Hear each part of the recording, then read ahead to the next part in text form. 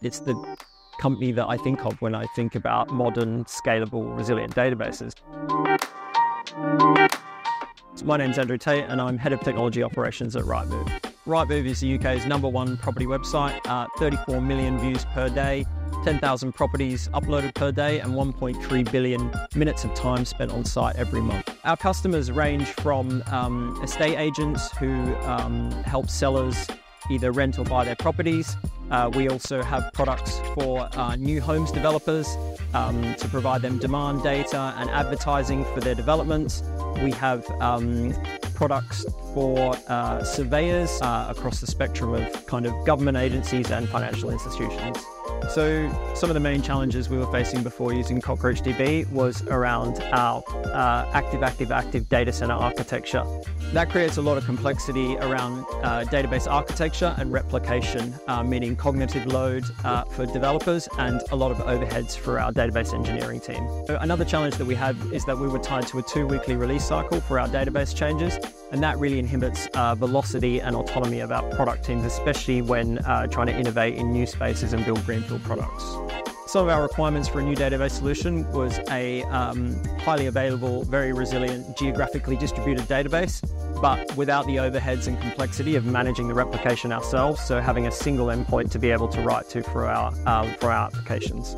Over the last few years, as we've been developing microservices and breaking apart our monolith, we've created separate schemas in our Oracle database that have bounded context with the applications, and this has enabled us to migrate our microservices and the associated schema independently one by one, which has really made it simple, low blast radius way of migration. At a high level, the migration process is that we first move the application or the microservices from Docker Swarm on-premise to Google's Kubernetes engine in cloud, still pointing to the Oracle endpoint in our databases. We then stream the data in real time from Oracle to Cockroach in cloud.